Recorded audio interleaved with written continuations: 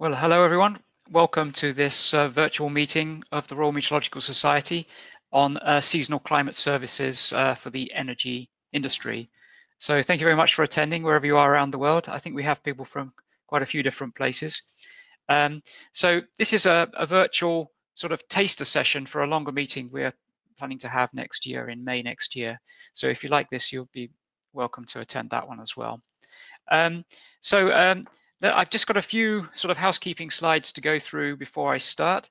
Just a few things that might be of interest to people. First one is to do with the Royal Meteorological Society weather magazine, and Royal Meteorological Society are keen to make sure this is focused well, and so they're asking university students if they would like to, and sort of early career people, if they would like to contribute to a sort of 1 hour discussion, sort of one-to-one discussion about what they like about weather, or if they actually read it at all. And the good thing here is you get a £10 Amazon voucher for your time. So please contact Hannah Mallinson if you're interested in that. We have the Atmospheric Science Conference taking place this year. It's slightly different because of the virtual setting. So instead, we have 3 sort of virtual events on the 22nd of June, the 6th of July, and the 21st of September. So so details can be found at this website here, the Atmospheric Science Conference.uk website. The Royal Meteorological Society has this new Met Matters newsletter. So we're just advertising that. It's a monthly newsletter with lots of interesting blogs and discussions about weather. So that might be something you're interested in. If you're not a member of the Royal Meteorological Society, please feel free to apply. There are lots of different membership benefits associated with that, including access to the weather magazine and conferences and being able to attend other meetings for free when otherwise they would be paid for. So for this meeting here, then, well, I guess you're already logged in, but the recommended browsers are Chrome, Firefox, Safari, and Edge. So hopefully you have one of those. To make the slides bigger, there are 2 things to do. You can remove the chat aspect, which is the little horizontal arrow with that line. So just basically push the chat to the right. And then the diagonal arrows basically enlarge the screen a little bit as well. So that's a way to make it a little bit bigger. Please post questions to speakers in the chat at any time. And they'll be sort of selected. I'm not sure we'll be able to answer them all, but they'll be. We'll go through those, and the idea is to go through in the question and answer session at the end. So, but feel free to enter those at any time during the talks. I guess that's what I've already mentioned there. So that's all the sort of housekeeping slides. So I don't know, Sharon. Great. So here's a little sort of introduction to what we're hoping to talk about. I thought, although this is very much about case studies and applications, I thought it would be useful to have a little introduction about how seasonal forecasts are made and how they might be used, and the importance of dialogue between the forecasters and the users, basically. So I'm just going to give a short introduction there. So seasonal climate services for the energy industry. Now, some of you will, of course, be well familiar with how forecasts are made, but let's just, this is a schematic diagram. I guess the key thing here is the word ensemble, recognizing that there is uncertainty in the forecasts. We need to make an ensemble of forecasts, lots of different forecasts to get the statistics of what might be happening in the future. Here I've just got a 4-member ensemble, but typically there may be more like 50 members or something like that. So how do we make these forecasts, seasonal forecasts? I guess the first thing we do is we need to know what the initial conditions are, what the state of the atmosphere and the ocean are at the moment. And to do this, we use this data assimilation technique. So this is the part on the far left here. We have some previous forecasts. The blue curves there show previous forecasts running forward in time. The x-axis is time, lead time, if you like, and the y-axis might be, say, the temperature at a particular place, or wind speed, or something like that. So it's just very much a schematic. So we have the sort of the forecast from a previous short forecast there in blue, and then we have some new observations. These are the orange dots. So these are new observations that have come in of temperatures, winds, humidities, aspects in the ocean, lots of different things, which we then combine in a sort of optimal way with those blue what we call first guess forecasts to produce some initial conditions for our new ensemble forecast. And the new one is then in red. So you can see how the red curves sort of follow more the sort of truth, which is in white. They're a little bit better than the blue ones do because of the new observations. And then we run those forward in time to look at how the circulation will change over time. Now the x-axis is not linear here. You can see it's sort of more like a logarithmic one. I've got a day, a week, a month, and a season here. And as we move out into the longer lead times, then the aspects which become perhaps more important for the forecast are the things which are the slowly evolving processes. So for example, the ocean circulation and temperatures, the sea ice, extent, and the soil moisture conditions. So these are the things I've sort of represented on the bottom sort of schematically. And gradually, as we go to longer lead times, we expect these to be perhaps more dominant in what the forecast anomaly looks like. In this particular case, then, at the seasonal end, at the end, we've got sort of perhaps 3 out of the 4 forecast members predicting, say, temperatures greater than the climatological average, that dashed line.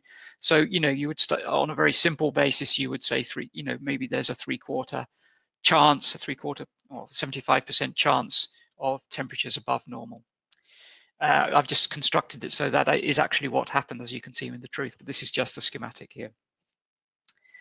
And one thing you'll notice is that as we go to longer lead times, then I'm in this schematic, I'm showing that there's increasing spatial and temporal smoothing going on. And this reflects the idea that, as we go to longer lead times, we're not going to be able to get the timing of particular weather events right at all. It's more about the statistics. So we need to look at sort of the timescales really of those slow processes. That's where the predictability is going to lie, and also at longer, larger spatial scales as well. So we've got those two aspects in there as well. So one kind of pattern particularly interesting for Europe, this sort of larger scale circulation or flow type, is the North Atlantic Oscillation, NAO. So that little insert in the left panel shows a sort of what the North Atlantic Oscillation looks like in its positive phase, and you can see stronger winds coming off the Atlantic into Europe there. And the North Atlantic Oscillation really is a key indicator of the strength of those westerly winds and the latitude of those winds. Now, if we look at how well we predict that circulation type as a function of lead time, if we look at the daily time scale, that's what that left-hand panel is showing. You see that as we go from day 5 in the forecast down here to day 15, this skill is dropping off. This is the anomaly correlation of the time series, and you can see it's dropping off reasonably quickly from quite good skill very early on. The North Atlantic Oscillation, which is in blue and green there, is perhaps better predictable or more predictable than other regimes, something like blocking, which is something we've got at the moment. We've got a very long blocking at the moment in April over Europe. But in general, the North Atlantic Oscillation is more predictable than that, but still the skill is dropping off pretty quickly. But I also mentioned the idea of the time smoothing, the temporal smoothing. And when we look rather than just looking at the individual days, we look at what the anomaly is over the season, then you can see that red square indicates the correlation for predicting the NAO index over a season as a whole. This is when we use also a multi-model approach here. The references for that are at the bottom there. So you see that we can, on the face of it, get skill if we're looking at the longer temporal scales and the larger spatial scales here. Of course, correlation is not the only thing we're interested in, but that gives some idea about where we may be gleaning some useful information. And of course, we can then look at how the North Atlantic Oscillation impacts things that users may be particularly interested in. So that right panel then shows the correlation between the North Atlantic Oscillation, the strength of that, and seasonal winter rainfall over Europe. And you can see that when it's in its positive phase, when we've got stronger winds over Northern Europe, we're getting a lot more precipitation over the United Kingdom, Norway, and Northern Europe, and less over Southern Europe. So they're the kind of links that we might see there. Now, I guess users can use those forecasts and make decisions, but it's very much useful to have a two-way dialogue between the users and the forecast providers. And this is just a very simple live science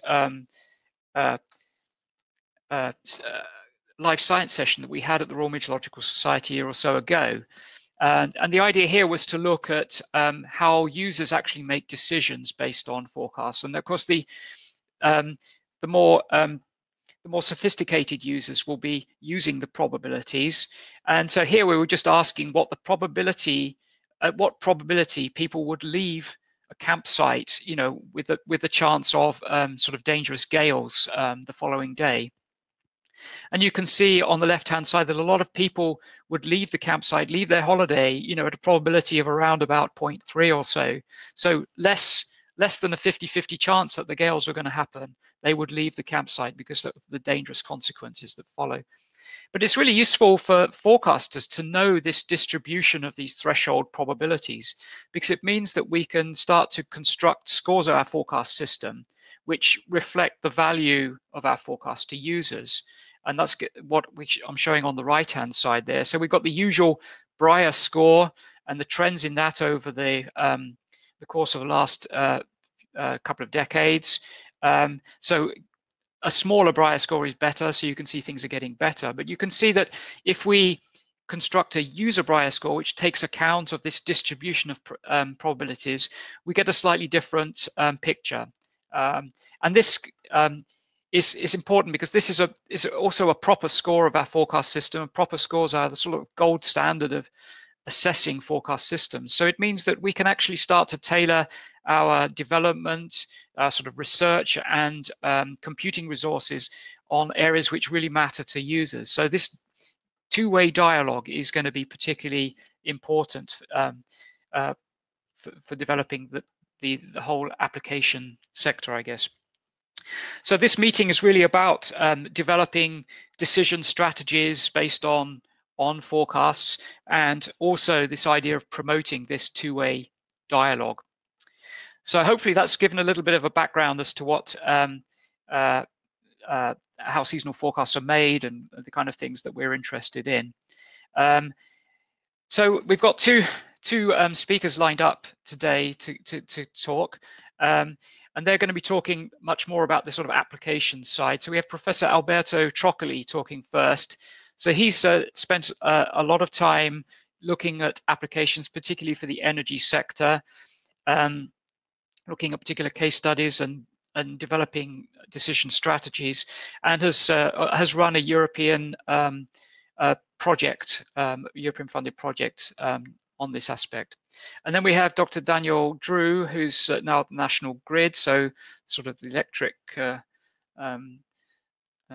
side of things. And although his talk's obviously a lot more wide-ranging than I'm putting here, just the idea of sort of using seasonal climate forecasts as part of the assessment of the winter peak demand for electricity. So we're going to have those two talks, and then finally, after that, there will be a question and answer session. So that's the way it's going to be. So first of all, I'd like to introduce Professor Alberto Troccoli to talk about the climate service case studies and his outlook for the future. Hello, Alberto.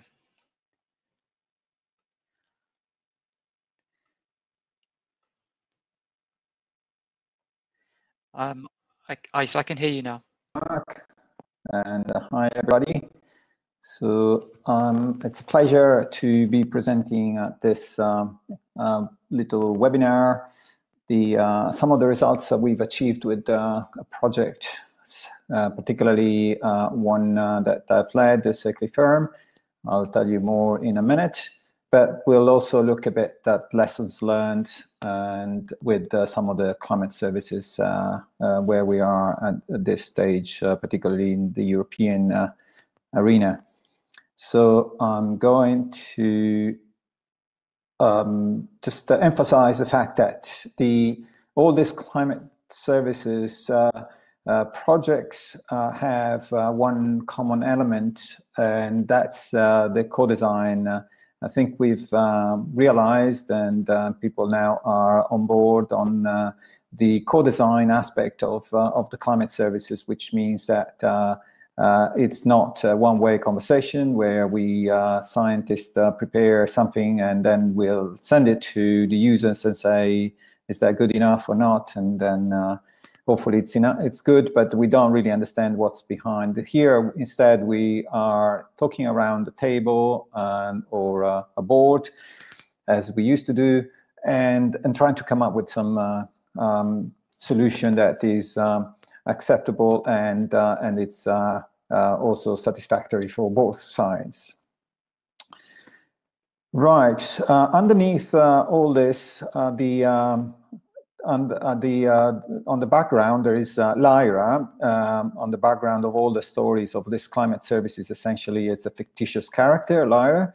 But she actually cannot sleep at night. I don't know whether it was because of the gale force winds that Mark talked about, and I don't know whether she's sleeping in a campsite. But one of the problems that she faced was this heat wave in 2015, particularly Southern Europe, and you can see here at the top the temperature record, which was pretty high historically, and the map also at the bottom. But the implication of this, particularly in this case for Lyra, was that the electricity price spiked quite a bit from an average of say 50 euro per megawatt hour up to nearly 70. So a big jump, and that's well, if you multiply by the amount of megawatt hour that are dealt with by Lyra, then this is a lot of money. That's why I'm afraid she was a bit anxious with this event.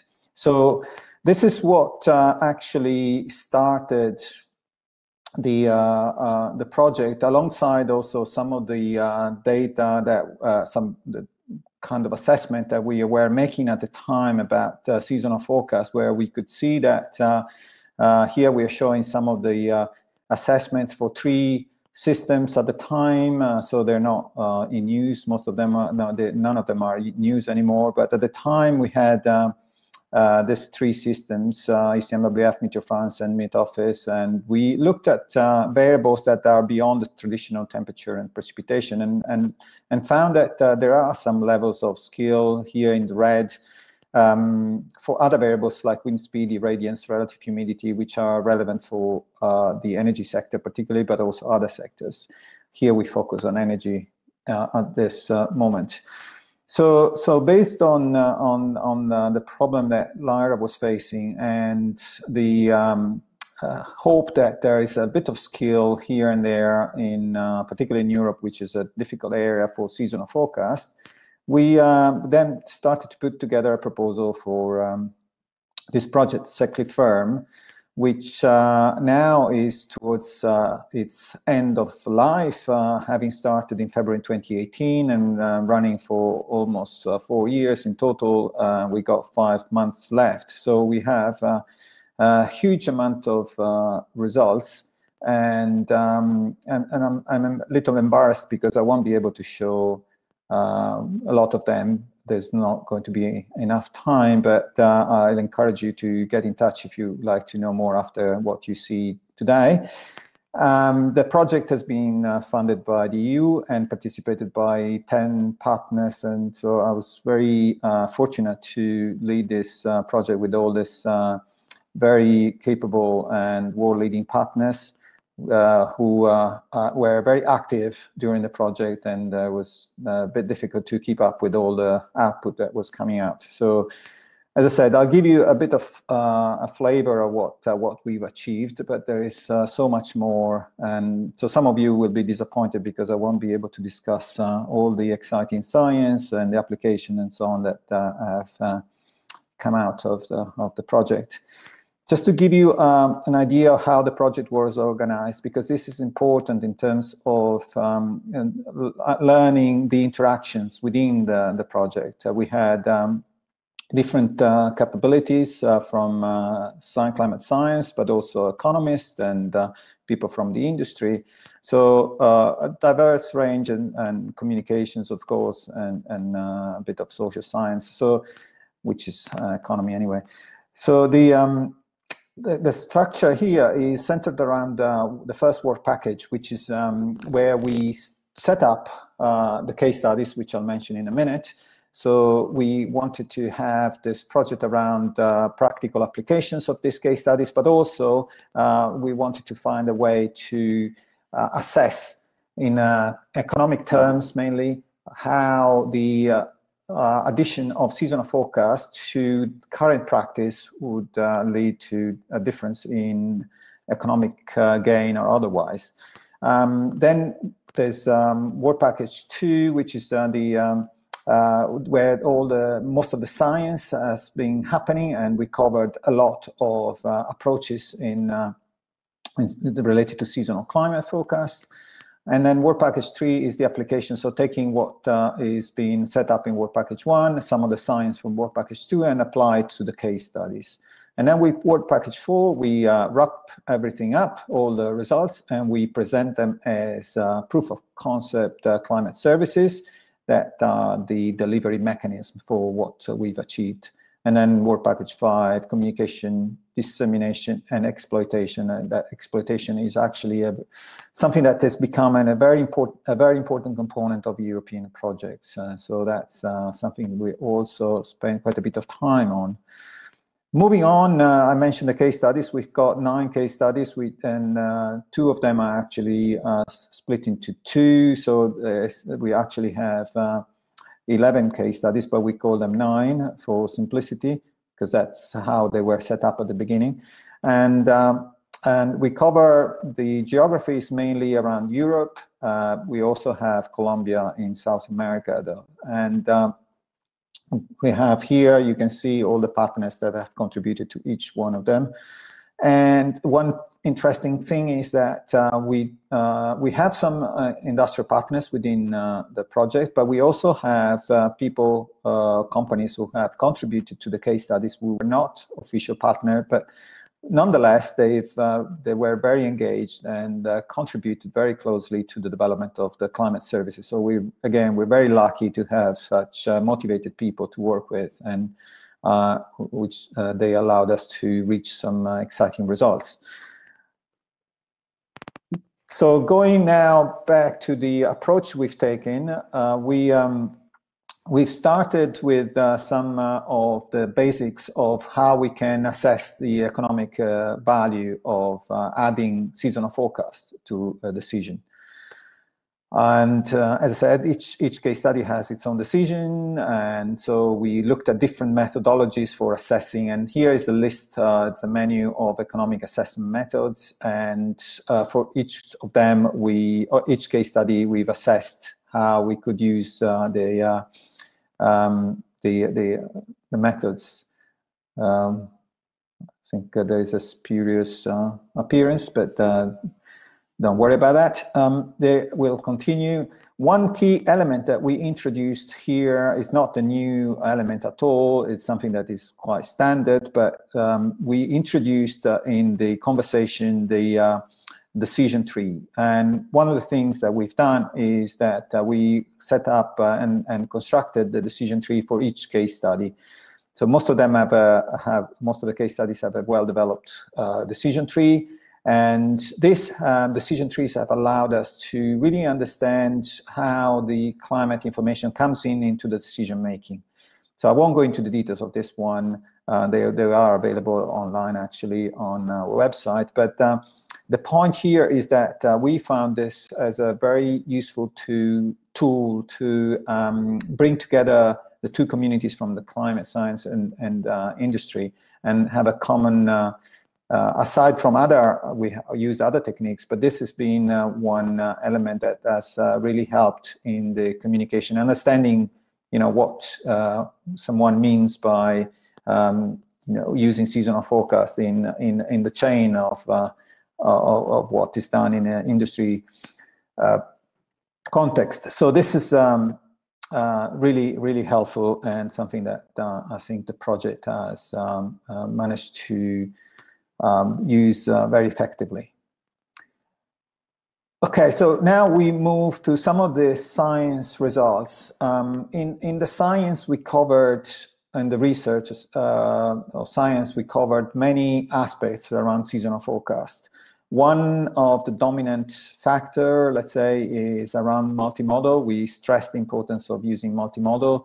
Not all the research has been done with multimodal, but where we could, we've done it, and we've come up with some very interesting results with multimodal. I mean, nothing that was not known before, but we established better how to go about choosing the models that are producing the best combination. And we found, for example, that using all models is normally leading to a worse result than using the best models. And the best models are normally 3 or 4 out of 12 or 13 that we used. So it's important to limit the number of models. Obviously, they vary depending on the region and the variable and so on. But alongside this, we introduced with the project another element for the choice of multimodal, which is called independence metric. On the right here, it's not very clear how to interpret this, but you can see a number of models on the y-axis and x-axis. So they are comparing each other and looking at how the various combinations increase value when they put together or otherwise. So you can then select a priori, which models. I mean, you still need to run some statistics, but this helps with the selection.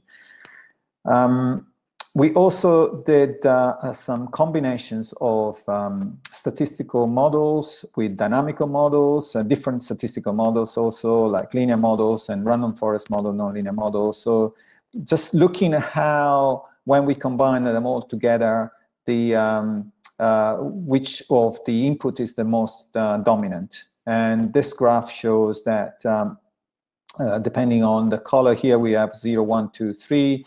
The 0 is where the dynamical models are dominant, for example. So just one of the best dynamical models will beat the statistical models. But in other areas, you need to combine also the statistical model with the dynamical model to get better results. And the other aspect here is that we had to actually choose different reference data sets, because there is actually quite a bit of difference if you take a reanalysis or an observation data set, even for temperature. So we decided to take an average in the end of 4 or 5 products for the reference, and that gives different results depending on what you choose. So that's also another area to further explore. We then also introduced another approach here. This is a kind of new approach, but very, very simple. And the idea here is that and this is a theme that comes up often when you speak with the industry, is that you can develop all sorts of sophisticated methodologies, but in the end, in the industry, they just like to use a very simple approach, because at the moment, at least, most people would just look at the mean. Even if you have a probabilistic forecast, you can have 50 members, 100 members, 200 members. They just like one number. So normally that's the mean. And as most people know, the mean also is not, it gives good results, but often it also weakens the signals, both on both sides, high and low. And so it's just a kind of definition of mean, I guess. So what we've done is to try to come up with a way that is a bit heuristic and says, if we see that the forecast is confident, then we'll trust it. And so we set up the system in such a way that if we get a number of ensemble members above a certain threshold, then we only keep those members to compute the median or the mean, and that would then shift the forecast towards the signal. Of course, the signal could be wrong, and so you could make a bigger error. But from the tests we've done, it's more often you get the right sign, so the signal is amplified in the right direction. So this is just a simple thing that we've done, and seem to be working well for the several case studies that were led by industrial partner NL. So I won't go into more detail, but there's so much more in terms of research we've done. We looked at weather types, we looked at downscaling, with different methodologies for downscaling, different methodologies for weather types. So we looked at the extremes, and so it's it would take us hours to just go through all the results. And now our task is to try to write up all this exciting results. And this other one I just mentioned, the downscaling method using Adamant from Meteor France, and which gives pretty good results. If we take, for example, 2-degree grid here, and we go to 0.25, using the Adamant here, you get, and then the weather regimes I mentioned. So I'll go quickly. Then we apply, so we are moving now to work package 3. So the applications, I just touch on 2 examples here. This one is from NL. That's where you see, you remember this picture from Lyra. And I think she's still awake and trying to resolve a problem here. And then it turns out that, I won't go into all these details. There's a lot of colors and a lot of graphs. I'll just tell you the bottom line here basically is that we actually found a little bit of skill. We just looked at one case, one season, so it's all something to take with a pinch of salt. But the good news is that there is some signal coming from seasonal forecast, even for Italy in this case, for the heat wave with 1 or 2 months lead time. So we know the skill normally is pretty low, but in this case, the signal was so strong that the model could pick it up, and that led to some useful economic value in retrospect for NL. So we set up the system and looked at all these old case studies in the past to see, what if we knew what was the forecast, what would have changed in terms of economics. And NL has run all this economic assessments, very sophisticated evaluations with trading and so on, and come up with all the results. Again, this is the very tip of the iceberg that I'm showing.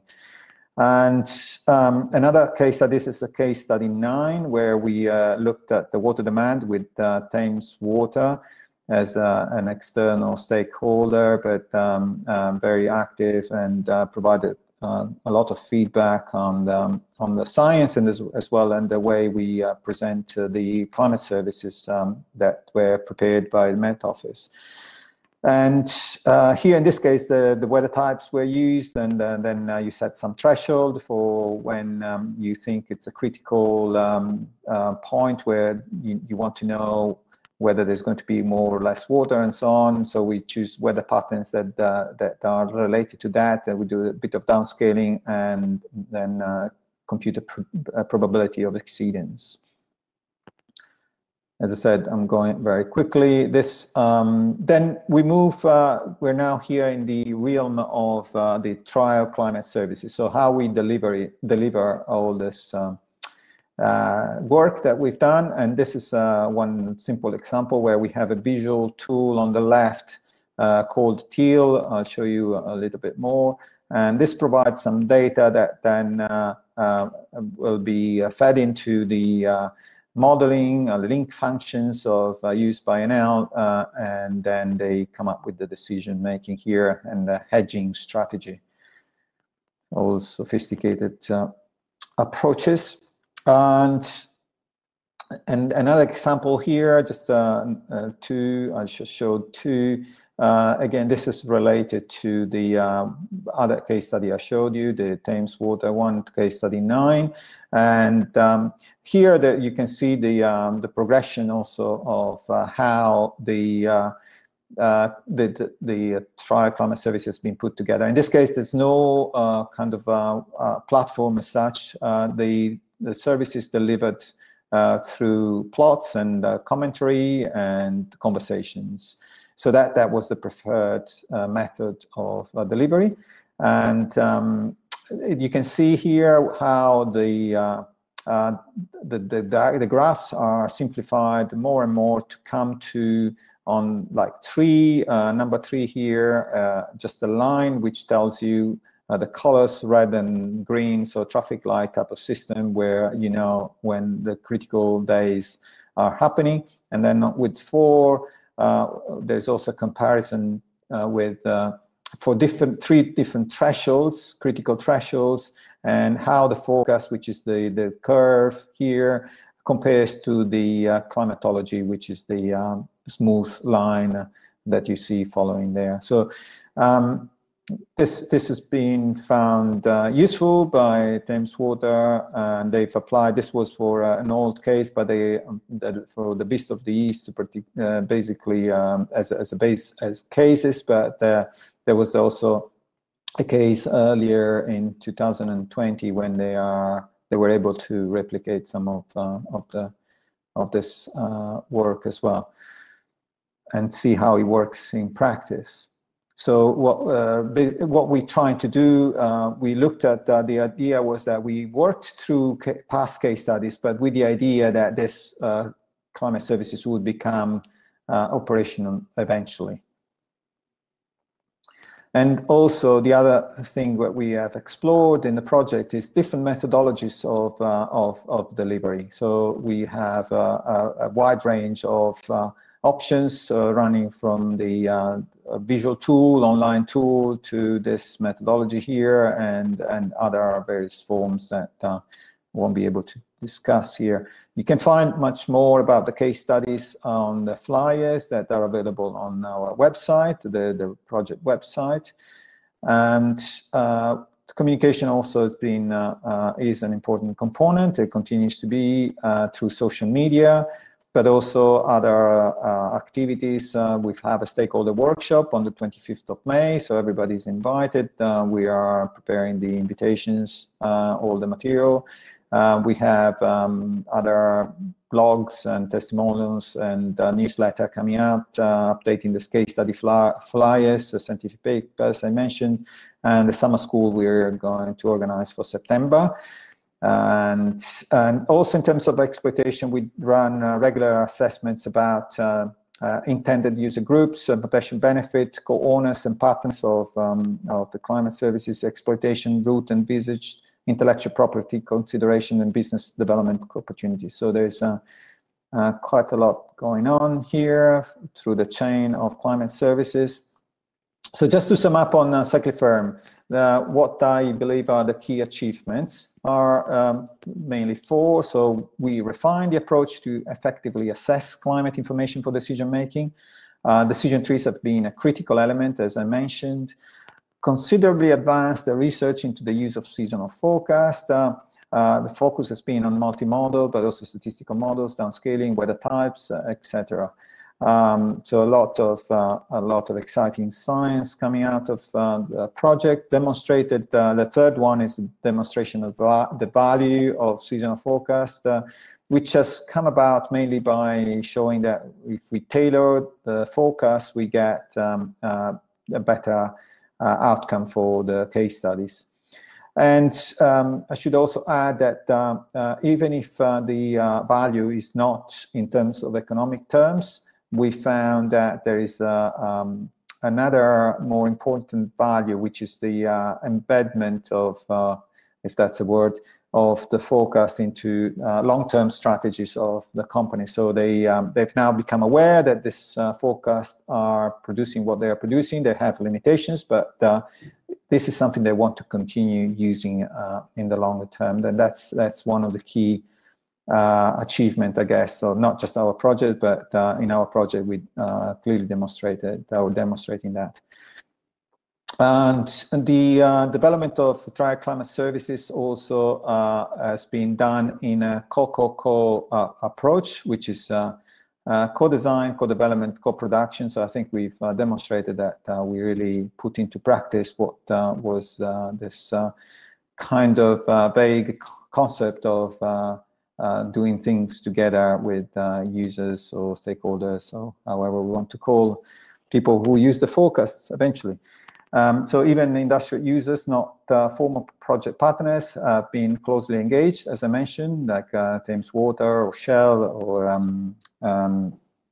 other partners with Tenet and so on. Now, just quickly to mention some other activities, because the Copernicus Climate Change Service, most of you will be aware, but this is a very important component in the ecosystem of climate services, because it provides a bedrock for the data that are used by most of the climate services that are of the other projects that are running in Europe, but also elsewhere, because they provide global data in many cases. In this case, there is also a component for energy, which I happen to lead, and it's one where we have three elements. So we have the past, so the historical records through the analysis year 5. We have the seasonal forecast operationally from 3 models, and we also have climate projections, and we do indicators for climate variables as well, of course, for energy, otherwise wouldn't be called energy service. And we have electricity demand, wind power production, photovoltaic production, and hydro power production. So very quickly, again, I'll invite you to look at the C3S website for more information, or get in touch with me. Now, to sum up, I don't know how much time I have. Probably over time. There was, sorry, and I just touched the surface, scratched the surface. Sorry, but I just want to give some reflections on climate services, where we are now, about 8-10 years into the funding from the EU, the investment that the EU has been making, particularly other continents as well, but Europe, I must say, is leading in this area, and there's no bias there, I guess. So the investments that have come through H2020, Copernicus, ERA4CS, and other national supports, there's a lot of national projects as well, I think has resulted in Europe being world leader in climate service development. And we started with this kind of busy picture about there was the planning and so on, that I always found a bit confusing, I must say. But I think it helped in structuring how the climate service investment was going to move forward. This was probably 7-8 years ago, I can't remember. But as we moved forward, I think the picture has become pretty clear. At least this is how I see it. And as I said, we got C3S here in terms of climate services, delivering the essential data that is used by different climate service projects uses a huge amount of people. And this is really critical because it's an operational service. It's going to run for a long time. There's commitment from Europe, and so that's it's going to be something that will generate a lot of use and business and so on. However, the data that is provided by C3S, however important, it is a bit technical for people who are not familiar with climate data. And that's why we need all these projects here, the Horizon 2020 and the ERA4CS. And I put here some of the logos of some of the projects we were more closely aligned with, like Clara, S2, S4E, MedGold, and now Focus Africa, where we participate also. And all these projects, most of these projects use the C3S data, but there's a lot of work that needs to be done from those data to go to the users. So that's, again, where all these projects come in, and this has helped to bring the data closer to the users, closer to the actual commercialization of the climate services, but we are not there yet, as I'll show you, because so the forecast quality is improving, but it's not still sufficient for many users, and it's partly to do with expectations, because if you think about other sectors here, for example, this is a case in Australia where last year there was dire predictions that the housing market would fall by 30%. This was in April 2020. And basically what happened is that this hasn't really verified. And in early this year, instead, Australian property market to rise to record highs this year. So this is 2021, having predicted this 30% drop last year, and now it went the other direction. So we're actually probably in a more fortunate situation with climate science, where we do have errors, maybe of this sort, but probably not as often. So if people read and have all these headlines all the time from predictions of all sorts in economy and so on, why can't we allow for some uncertainty in our predictions, and allow for users to be able to deal with this uncertainties, knowing that not always they are right, but they can get some value out of them. And this is what we also demonstrated doing Seclifern. But this also requires close engagement, and again, that's the importance of the investment from the EU, because that has allowed to have all these conversations, workshops, stakeholder workshops, when we could have them in person, but we can also, not as effectively, but we can run them also online now, and we're achieving also some good interactions through online engagement, so that's something that we can continue. And then there is also the fact that the exact way in which the climate service is delivered is not critical. So that's what many people talk about, visualization and so on, what is good and not. And there's a lot of discussion about that. I do think that a good visualization tool helps the communication, but we found that in Seclifern is not essential.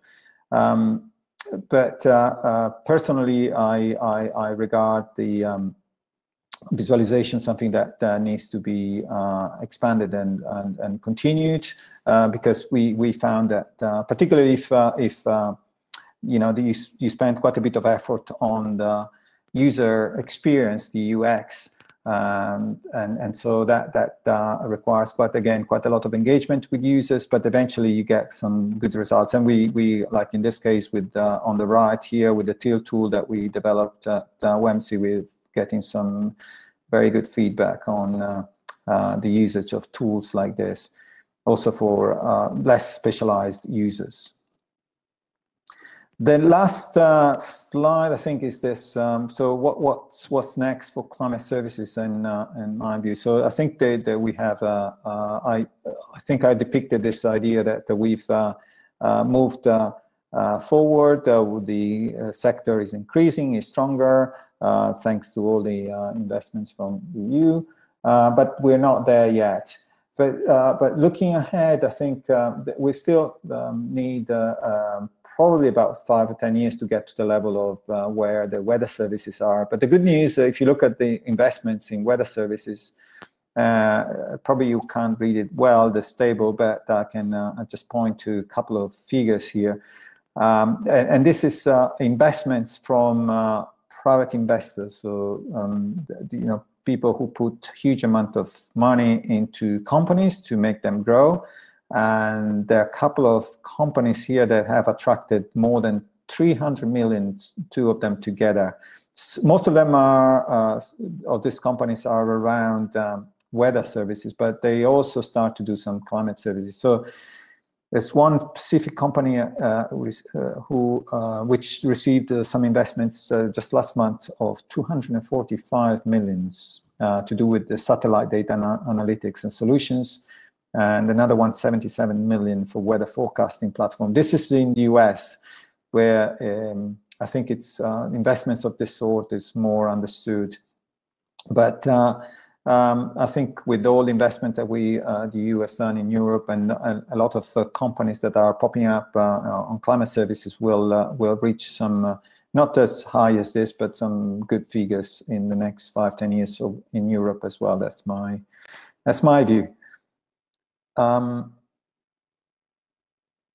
And to conclude, I think with Seclifirm we put some kind of confidence in the forecast to our users. Obviously, as I said, we still have quite a way to go to improve the forecast, but at least Lyra was satisfied enough that she could go to bed and rest. Maybe she was so tired that she couldn't stay awake anymore. That's all I wanted to say. Thank you for your attention.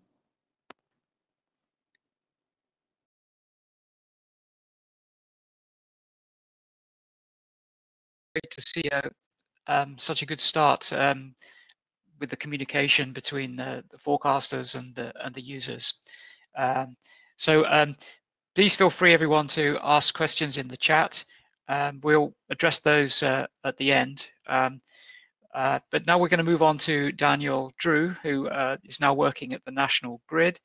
And as I said, he's particularly going to be focusing on looking at peak demand, winter peak demand based on seasonal climate forecasting. So, can you hear me, Daniel? Are you there? Very much. Okay, over to you. And hi, everyone. I just want to go through a couple of things today. Firstly, what we do as a company, what we forecast, and then finish by just giving a couple of examples of some of our forecasts at this sort of seasonal timescale. So I work for National Grid ESO, which stands for Electricity System Operator. We don't generate electricity. We just move it from where it is to where it is needed, balancing the supply and demand second by second. So I will zoom in on this diagram on the right in a minute, but just go through it briefly. The generators generate electricity. It's then fed in to the transmission network, which is high voltage, where it's moved around the country and then sent to distribution network, which is at lower voltage, and then sent to the end user. And it's our bit is this bit in the middle. The electricity system operator works on this transmission network. So we're managing the flows of electricity around the country. And this is getting more and more complicated for a variety of reasons. So in terms of the generators, we're getting more and more weather-dependent generation. So onshore and offshore wind farms and solar panels. We're also more interconnected. So at the moment we have interconnections with France, Belgium, Netherlands, Ireland, and we'll soon be connected to Norway. At the other end of the system, in the distributed network, we have an increase in the number of small generators, such as people putting solar panels on their roof. And we don't actually see this as generation. We just see this as a suppression in the demand because it goes straight into the distribution network. So it's just less generation needs to be provided on the transmission network because it's being met by small-scale generators. And of course, there's more demand-side response, so people shifting when they use electricity to avoid peak periods.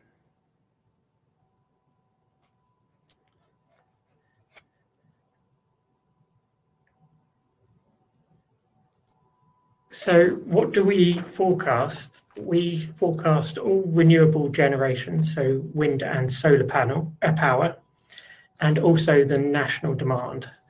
And national demand is the amount of generation supplied by the transmission network to meet the demand within Great Britain. So to put it a little bit more simply, it's the sum of generation minus the power used by the generators themselves, minus any interconnector exports. And of course, as I was mentioning before, this demand number is suppressed by any embedded generation. So we have 6 gigawatts of wind, 13 gigawatts of solar panels, all suppressing that demand. So any forecast we make of national demand needs to include a forecast of the embedded generation. So just to give you some idea of the drivers of the demand variability, obviously weather, which we'll focus on today, but also there's time of year, time of day, bank holidays, and I'm sure you've heard about TV pickups.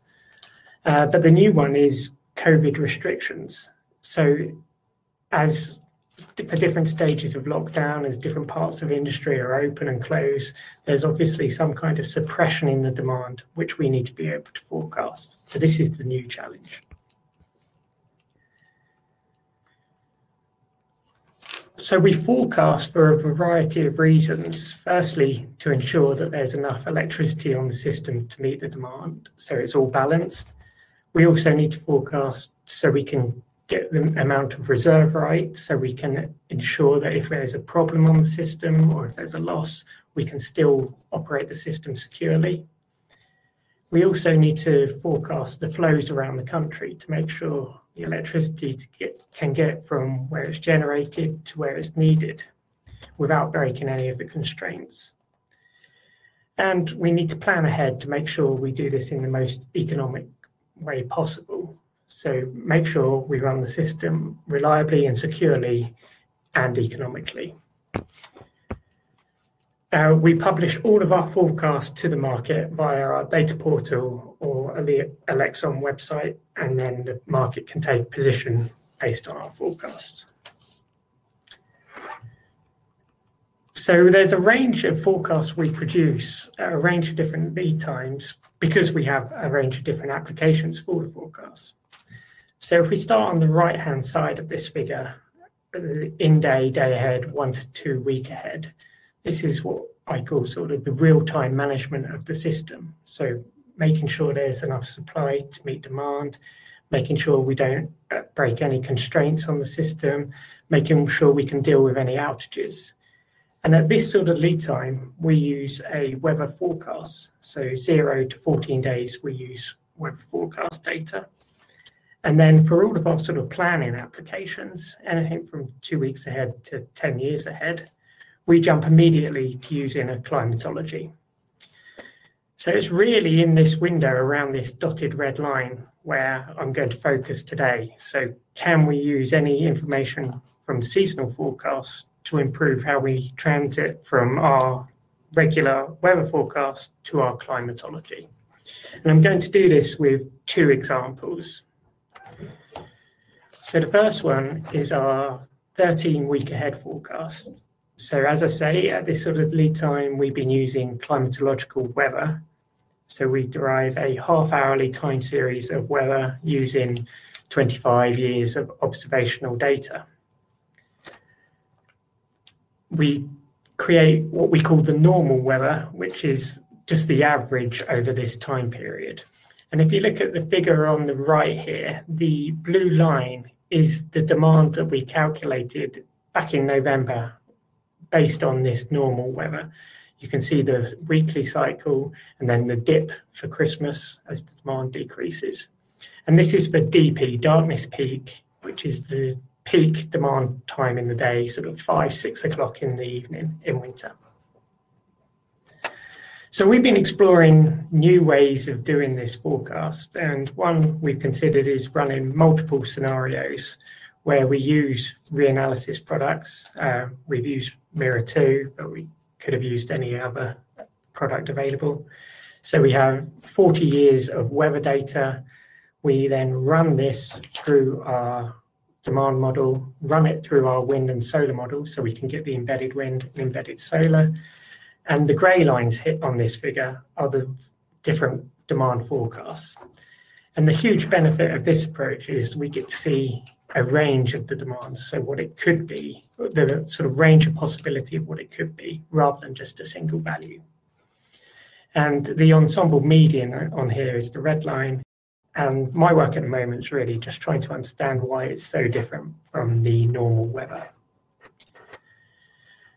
A crucial bit to point out at this stage is we need our demand forecast to be at a sub-daily resolution, ideally every half hour, but at the very least we need the daily maximum to do all the planning that we undertake to make sure the system's secure. So that's the first product. The second one I want to talk about is this winter peak demand. So every October, we publish a peak demand forecast for the upcoming winter. And the idea of this is to make sure that we've got sufficient capacity to meet that demand, to make sure the system's all ready and everything's in place to deal with whatever demand level we anticipate. So we use a method called the average cold spell method. I'm going to give a very brief overview of this approach today, but if you want more details, you can follow this link here.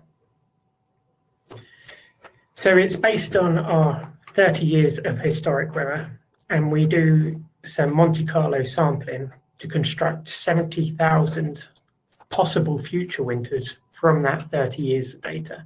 So we're taking out chunks of 10 to 14 days of weather and stitching them together with other years.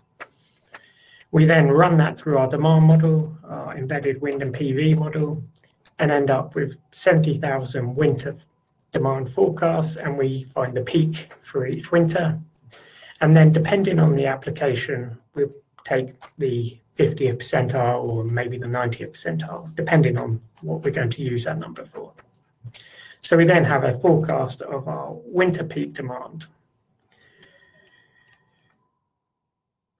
So we've been doing some work with the Met Office as part of the secular phone project, which Alberto described. We've been looking at, can we incorporate some of the Met Office seasonal forecast information into our peak demand forecast? Now, I should point out at the moment that this is all experimental work. It's all done offline, and the operational system's running without any of this input. So to do a peak demand forecast, the biggest driver is the temperature, but we also need the wind speed for our embedded wind forecast. But fortunately, we don't need the radiation because our peak demand is going to be in the evening, 7, 6 o'clock, when there's no PV.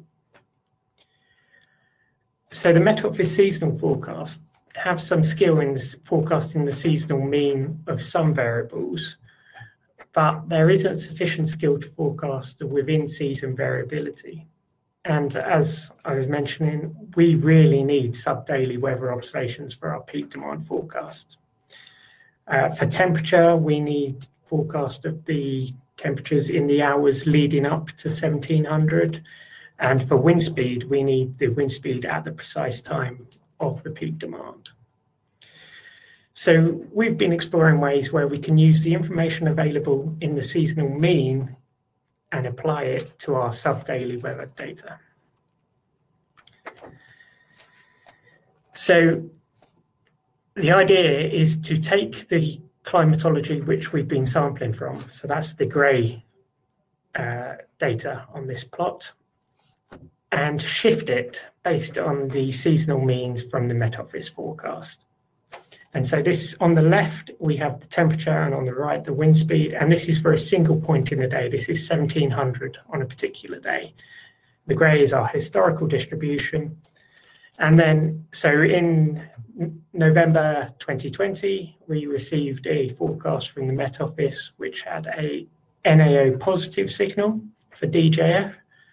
We applied that seasonal mean forecast to our climatological data, and you can see that it led to a shift upwards in the temperatures slightly. The red line's the median, and similar in the wind speed, which is consistent with this NAO positive signal. So then, based on this new distribution, we can rerun our model and see what effect this would have on our peak demand forecast. So if we have a look at what we did publish in the winter outlook for 2021, we published this in September, October. So if you remember, at that time, there was huge uncertainty about what the restrictions would be in the UK with regards to COVID-19. And that would have huge uncertainty on our demand forecasts. So we ran 3 scenarios: a low demand with strict lockdown, lots of industry closed down, high demand with a looser lockdown, and then our best case. And if you look at the average cold spell peak for those 3 scenarios, you can see it ranges from 56.2 gigawatts to 59.7. So a range of 3.5 gigawatts across our COVID scenarios. If we were to incorporate the Met Office seasonal forecast into this, it would move that peak demand by approximately 500 megawatts downwards, because it's slightly warmer, windier, so it moves the demand downwards. But compared to our uncertainty with our COVID restrictions, this is a relatively small change. The figure here just shows the real application of this data. We need to know, do we have enough capacity available to ensure there is a nice enough margin to meet our peak demand for the coming winter? So as I say, at the moment, this is all very much experimental work. We've identified a number of limitations. Firstly, that the data set produced is unordered. So there's no seasonal cycle within our DJF. The temperature and wind points are not synchronized. Secondly, our demand forecast has lagged weather terms in. And so we need to be able to incorporate this into the forecasting method. So if you have a prolonged period of cold weather, you'll have a different demand to if you just had a single day of cold weather. And finally, and perhaps crucially, we published this forecast in October. So we do most of the work in September. And that may be at a time where there is no or little skill in the seasonal forecast provided by the Met Office. But that needs to be explored. This is very much work we'd like to carry on with, but at the moment it's still an offline operation. Just to summarize, we produce a lot of long-range forecasts. I've just given you 2 examples. For these, we use historical weather data for anything that's beyond 14 days ahead. We've been exploring whether we can start to incorporate the information of seasonal forecasts into our processes. It's very early days. If anybody has any comments or ideas, then please do get in touch, because we'd definitely like to take this forward. And with that, I'll hand back to Mark. Very nice talk there of your perspective and how you're developing these decision models. Yes, I understand it is sort of early days at the moment, but it's nice to see how you're going about that. I think we'll, if we start now by sort of opening up this to some questions. I can see some questions already in the chat, but perhaps to generate some more interest, I thought maybe I would just ask a few sort of perhaps to sort of raise some themes that might be of interest to discuss. So one, and I think someone mentioned this a little bit, the dialogue, the co-design. You know, is the dialogue at present good enough? Are there some limitations in the dialogue? Maybe, you know, the market competition means that people can't be really open about everything they're doing, or, you know, how can we improve the dialogue, I guess, would be an interesting one to think about.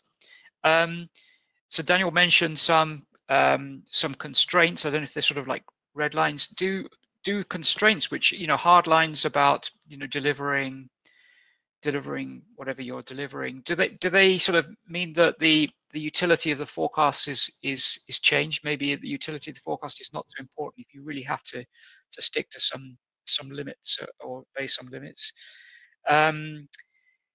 I guess another thing that Daniel mentioned, the sort of the fact that radiation perhaps isn't so useful because the demand and the supply are at different times, but maybe in the future with increasing energy storage and increasing capacity, maybe that changes the effect of our forecasts on the markets. I don't know. So there's some interesting things that maybe people would like to talk about. Let's start while we hopefully that will bring in some more questions. Let me just go through the questions we have already then. So actually, let's start with Irasima here. Now, do I need to click on it? Has that appeared or has that disappeared? I don't know whether I've clicked the right thing there. So Irasima said, "Hi Alberto, nice talk. How are the interactions in the co-production process?" I guess that's what Alberto meant as a sort of co-design. So I don't know, Alberto, if you wanted to comment on that, how those interactions go. You can interpret the question probably as well as I can.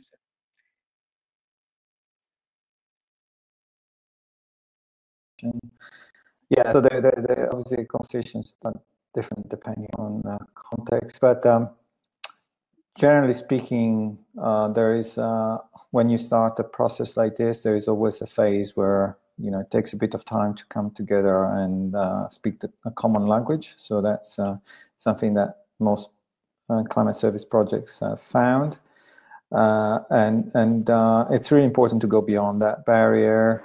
You know, the expectations from users and understanding of how things are used and in the context of the decision. But once you get over that barrier, I think at least what also because the project was set up this way, we found that you know, we had conversations, all the several meetings where users and scientists were in the same room and discussing how to use this and that. So once you identify the limitations of you know, people not wanting to have a 100-meter resolution 6 months ahead or something like that, then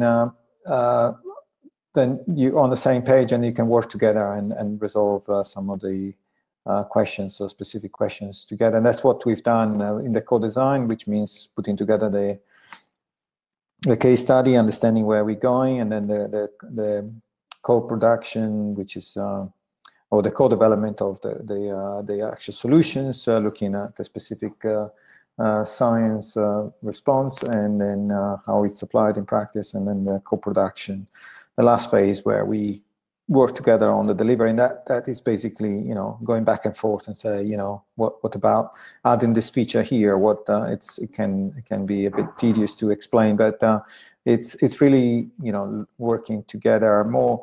It's more like it's not like a client and producer kind of a report. It's closer. It's a closer. There's a closer interaction, because that's what's required at this stage. I think once we get to a stage where, you know, it's more understood what is required by users, then things will flow more quickly, and as I said, there's also scope for increased market for this type of services. Yeah, I guess it's a very sort of early days, and I guess everyone has to get their head around how the forecast could affect their decision, and what can be provided in the seasonal forecast. I can imagine there's quite a lot that you need to sort of get quite close together at to answer those questions. On a sort of related topic, Ian here, I don't know your other name, Ian, but said, hi Daniel. We've started to use sub-seasonal forecasting into demand prediction for water. There must be a link between water demand and electricity demand. I'd be happy to discuss that. Maybe you could discuss it a bit here. I mean, it's not just about co-design between forecasters and users. Maybe there is co-demand between different users, co-design between different users. Oh, absolutely. So the example I gave here is for the winter peak for us, but we're just as interested in summer. So when we have either hot, dry conditions with high levels of solar during the day and very low demand, or as we pick up more air conditioning. So yeah, we're interested in winter, summer, just like water companies will be. And it's just a question of forecasting supply and demand. It's just a different service. Very happy to discuss. Please drop me an email. I guess when you think of something like the North Atlantic Oscillation we spoke about, then of course there's a lot of correlation between the winds and the rain. So that might mean that decisions in the two sectors are sort of quite strongly linked. So maybe learning from each other's practices and how you glean the information from things like the North Atlantic Oscillation, that could be useful.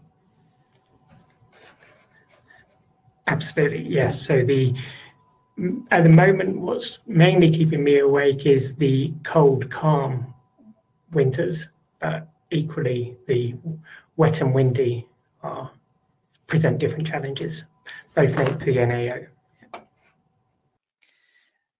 Thank you. I mean, that's actually a question that I wondered about, was the relative importance of extremes versus more sort of general weather. Where are the best decisions to be made? It'd be interesting to know whether you think you can get more information or get more utility out of the prediction of extreme events rather than just the sort of general trends in the temperatures and so on. And something else maybe to be considered. Okay.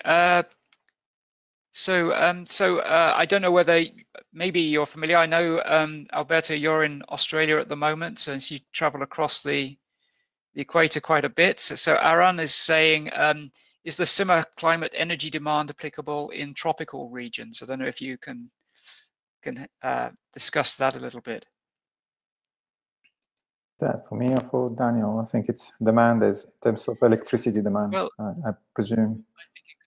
I think you could discuss it. Both of you could discuss it, I think. Yeah, I don't know if there is a scope for expanding a bit on the question, because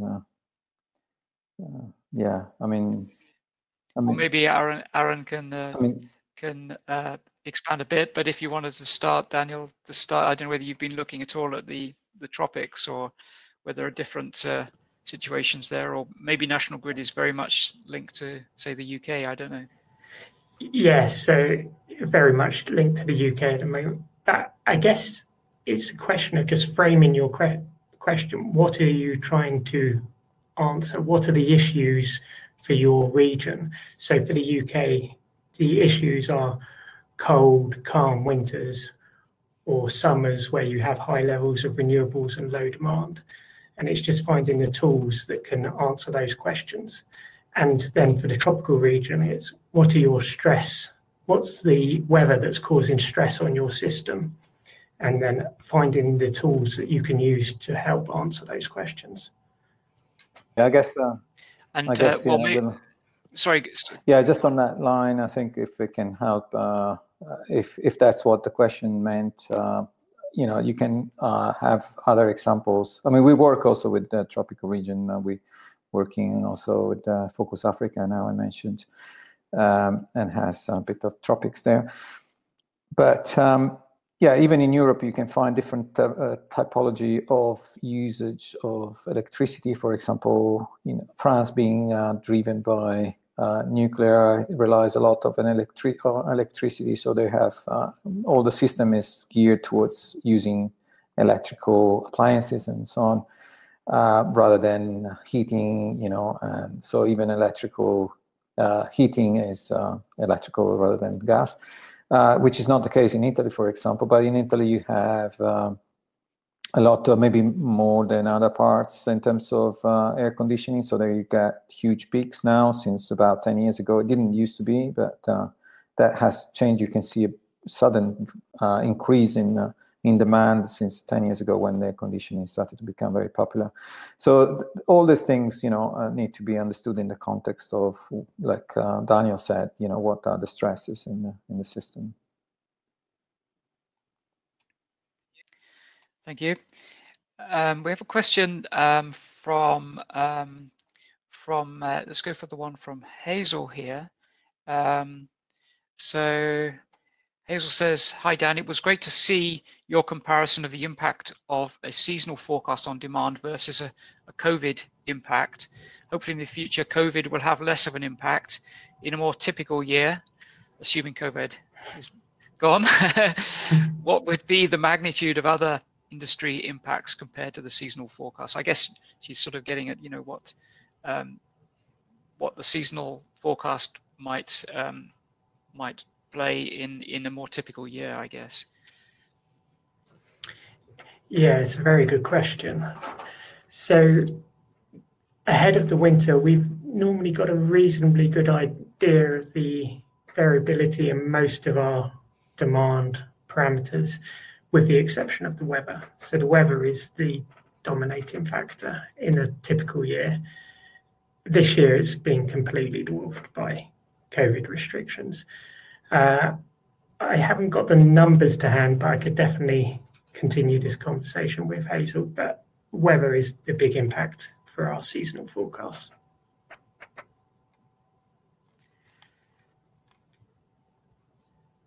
Okay, thank you, Daniel. There is a question here that's been, sorry, just slipping now, from Antia. I didn't want to go to this. She was the first person to ask a question, actually, but I wanted to keep to the seasonal side of things to start with.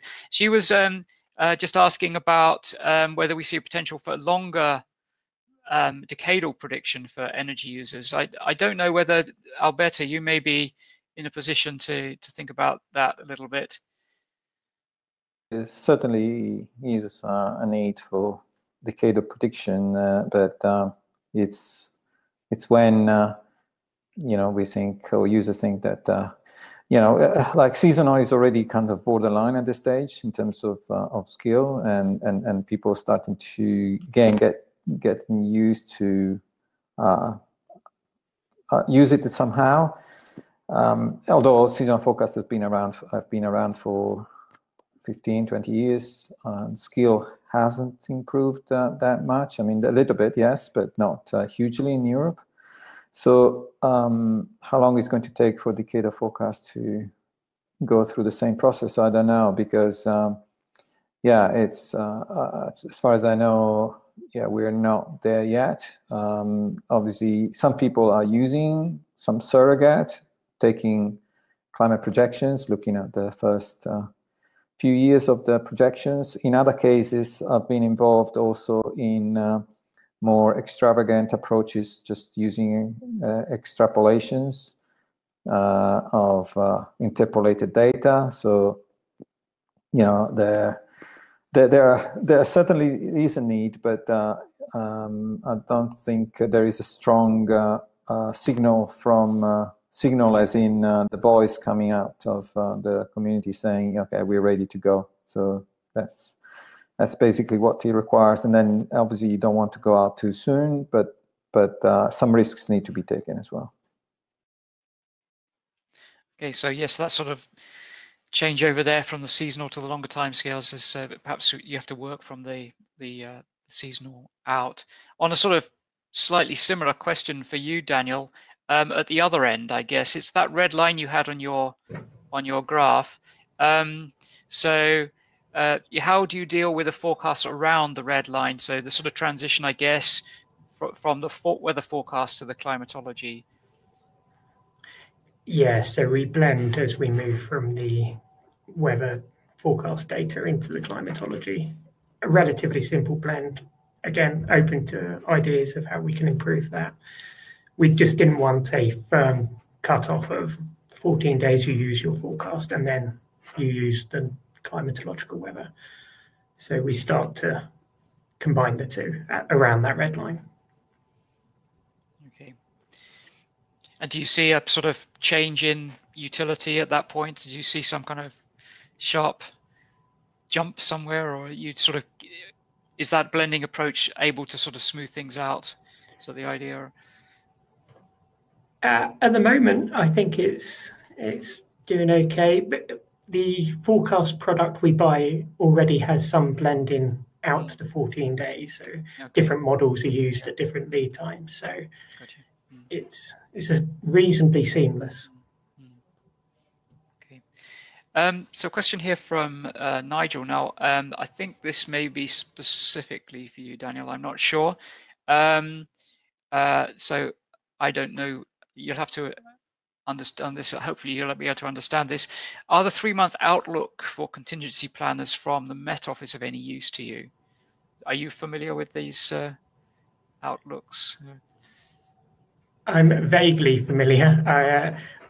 I don't use them a huge amount, but that's probably more of a reflection of me.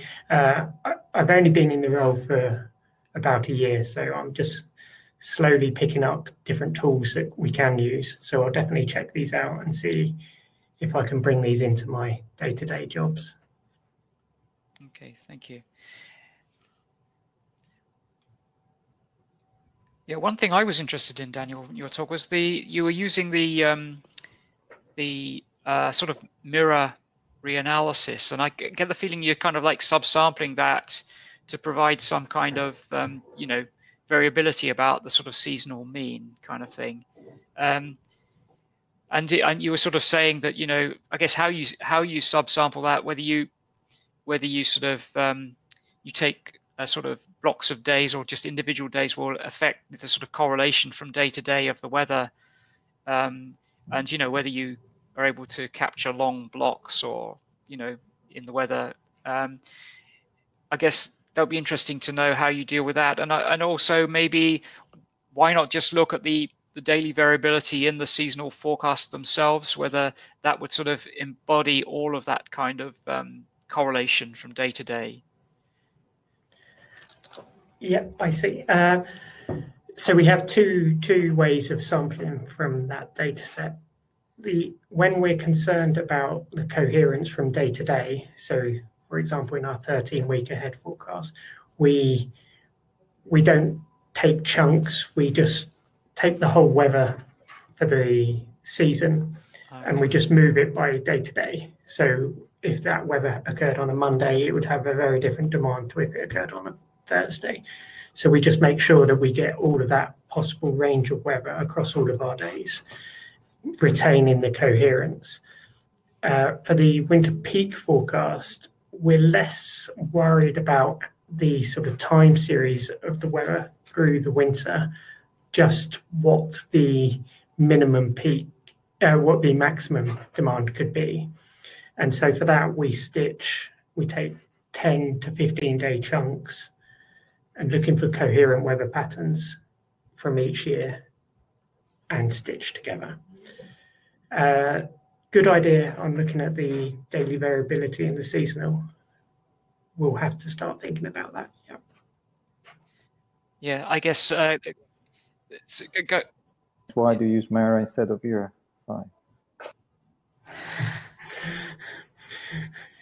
I wondered if that would come up. Legacy is probably the biggest reason, but very happy to move to the new era product. Yeah. Yes, so we had an interesting presentation on the new era 5 reanalysis only yesterday. So yeah, that is available. Yeah, I mean, the other thing I had, my question I sort of raised was this, the idea that you have some kind of hard limits that you mustn't, you have to be able to deliver, or you can't sort of have a situation where things fall over. Does that limit the ability to use forecasts? That if you have to cater for these extremes under any sort of eventuality? Yeah, that's a good question. The planning needs to look at, they need to put one number into their system that can reflect a minimum or a maximum or a mean. So if we had some idea of the uncertainty, they can plan for a range of different scenarios relatively quickly. The biggest constraint is when we have to deliver certain products. So winter outlook has to be out well ahead of the winter. And so the information we have available at that stage is just climatological weather. And so we have to construct as best as we can what the winter might look like from that historic data.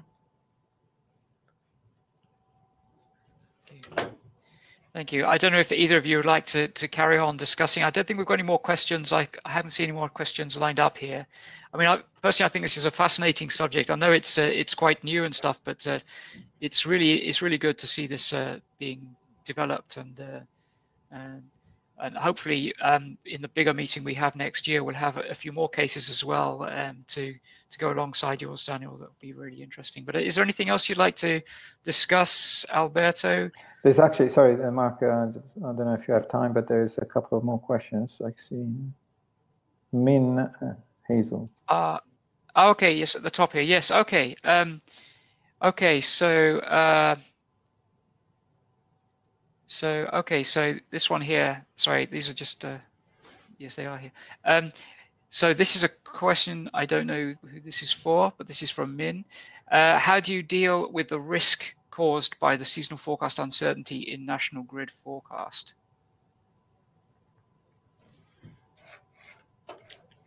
I guess that one's for me. Sounds like it. So at the moment we don't use any seasonal forecasts until we have a better understanding, until we develop this project a bit further and we have a better understanding of the uncertainty. We have to provide some forecast of what we think the demand will be that winter. So the way we deal with the uncertainty is to use our historical data to give us the best understanding of what we think the demand will be. If then there is skill in the seasonal forecast which allows us to adapt that would be absolutely brilliant if we could get to that point. We know that seasonal forecast won't be right every year, but over the long run, if we use it for 50 years and if there's skill there, then in the long run we should be in a better position than just using our climatology. Okay. So you can do better than just taking the worst case scenario from the seasonal uncertainty sort of thing. Yeah. Yeah. It's good to hear. Okay, a question from Hazel. So how useful would updated forecasts through the winter period be? So you did mention, Daniel, that you sort of do your analysis in September, but is there a chance to update things? Yeah, it's a tricky one. So the main purpose of the peak demand forecast is to make sure there's sufficient capacity and our margins will be protected for that winter. So to make sure that's the case, people need time to get the system in a position to deal with that level of demand, so that if they know about it in November, it's probably too late. But there are other internal planning work and so on that we do, where an update of the winter peak would be useful. If we could see that there was a particular line that was thinking of going out, or a particular generator, if we were able to say that our peak demand might be even higher than we anticipated, then it could potentially come into the decision making there. Any information would be useful, but it would have a different application to our original peak demand forecast. Yeah, I guess so, yeah. Okay, well, look, this has been great, thank you. Unless you would like to say anything else, I think it's been a really nice meeting, and I've learned something, and it's whet my appetite for the bigger meeting that we're having next year. So I don't know whether it's possible to put on to the last slide, Sharon, now. Yes, so this session has been recorded, so you can see it on our YouTube site, the Royal Met Soc YouTube site, and also you can look at the Royal Met Soc website itself. So I thank you very much, Alberto and Daniel, for some excellent presentations there. You feel free to look there. Now, a couple of upcoming meetings we have. So we have a couple in May here. So these are both virtual meetings, and the first one is on the golden age of weather radar. So looking at the use of radar in weather forecasting. And then another one on the 12th of May, looking at the health sector, and particularly health and climate change. So two more interesting meetings. They're both at 7 p.m. UK time. So that's all from us today. Thank you very much, and look forward to seeing you again sometime in the future. Okay, bye.